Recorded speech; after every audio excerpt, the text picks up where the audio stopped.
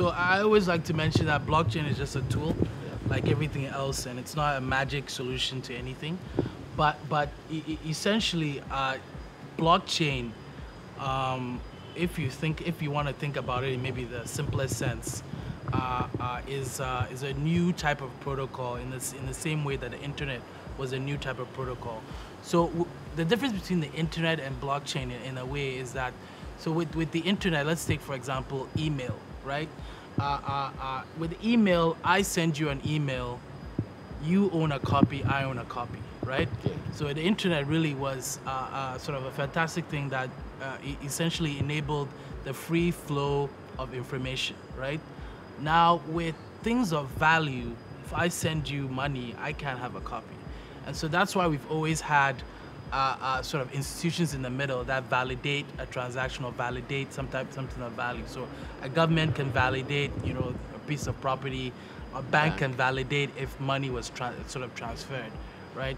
And so blockchain was created really to sort of begin to solve some of these issues. So it's about the free flowing of value, right? And creating and really a system that is essentially creating transparency and trust when it comes to the free flowing of value and transaction. And so essentially how we utilize it here is, as I mentioned before, where each time there's a transaction, that information is stored on the blockchain.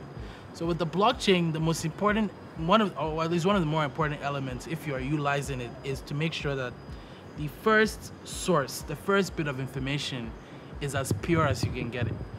So that's why I mentioned once a property is registered or due diligence is done. So once the government, has given that sort of certification, exactly, that's when we put it on the blockchain, because then you know that the information is sort of pure.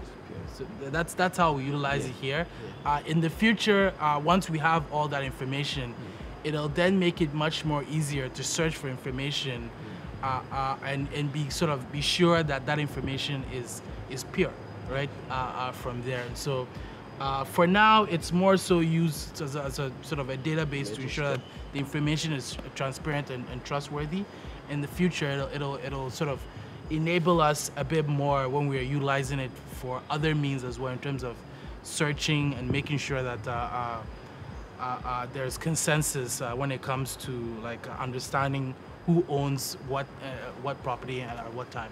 So I guess it's also about population, in terms of populating the system and using with all the transactions, with more and more transactions.